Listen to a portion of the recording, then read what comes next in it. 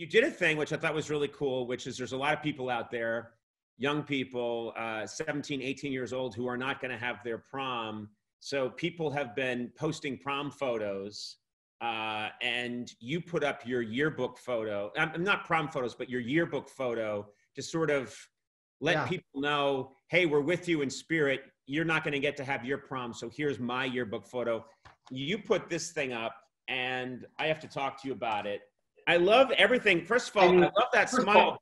The birth of the beard. Yeah, the birth of the beard, but also the head is cocked. Hey, I look at things a little differently.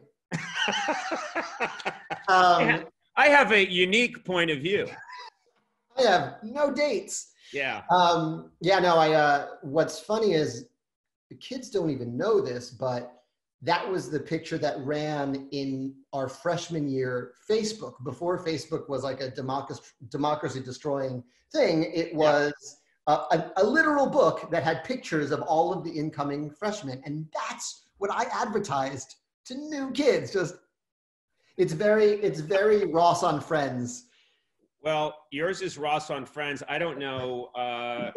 I'm going to show you mine now, but oh man, me, I was such a nice little girl. I mean, speaking of conditioner, the feathering, the feathering in the hair. I was a young Conan O'Brien. You look yes. Massive. Thank you very much. I was very, very proud of that, and I did a good job.